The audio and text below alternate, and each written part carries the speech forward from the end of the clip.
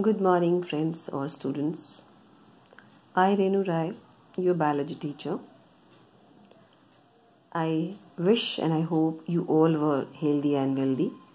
Stay at home, stay safe, and improve your immune system so that we can defeat this coronavirus very soon. Nowadays, we are talking about to improve our immune system. So why we are talking about this? About this immune system, so that we may not fall ill. No any bacteria, no any virus can affect us.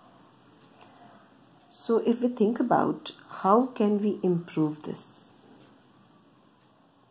we can improve this immune system by taking all kind of nutritions, all kind of nutrients in our diet.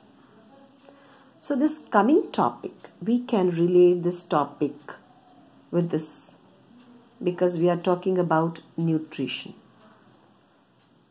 So in this chapter, first of all, we should know what is nutrition actually. Nutrition is the process, or it is a process by which an organisms take food and utilizes it to get energy for growth, repair and maintenance, etc. So in this chapter, nutrition in plants, we are talking about nutrition in plants. So first of all, we should know what are the topics to be covered in this chapter. The first topic is nutrition in plants. Then mode of nutrition in plants, autotrophic nutrition, photosynthesis, steps of photosynthesis, heterotrophic nutrition, saprophytic nutrition, symbiosis, and last, replenishment of nutrients into the soil. So we know about what is nutrition. Why is it important? It is important to repair our cells. It is important for our growth, development, whether it is mental or physical. It is important. So can we compare this nutrition with living and non-living organisms? Why only living organisms they require nutrition? Why not non-living organisms?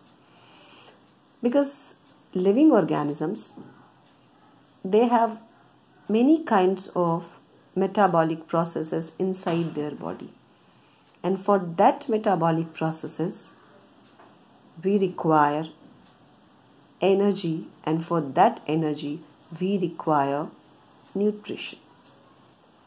But in case of non-living organisms, they do not have any kind of metabolic process, so they do not require this nutrition or food at all, because they are not going to be grow.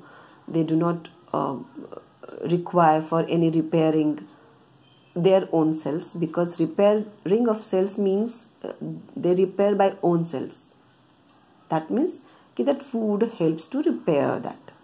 So non-living things do not need, because they do not grow, they do not move, they do not sleep, so they do not need any energy. So if they do not need any energy, so they do not require any kind of nutrition.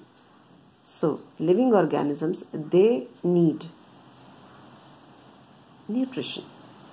So just now we have talked about nutrition. What is nutrition? So nutrition is the process by which an organism takes food and utilizes it to get energy for growth, repair, maintenance, etc. So the question is, how do organisms obtain this nutrition or food? Definitely, we all living organisms are directly dependent on plants for our food. So in this chapter, we are actually talking about nutrition in plants. So we get this food from plants. We also get this food from animals. Small amount of food is also we are also getting from the animals, but major part we are getting from the plants. So here we are talking about mode of nutrition first of all. So what are the mode of nutrition? Here there is two mode of nutrition, that is autotrophic or heterotrophic. Autotrophic means auto means self and trophic means nourishment. So for example, all green plants are autotrophs and their mode of nutrition is autotrophic. But in case of heterotrophics, hetero means others or trophic means nutrition. So the organisms, those who depend on others for their nutrition, is called heterotrophic mode of nutrition, and the organisms are called heterotrophs. For example, human beings, animals and non-green plants also. So now we are discuss about one by one, we discuss about all this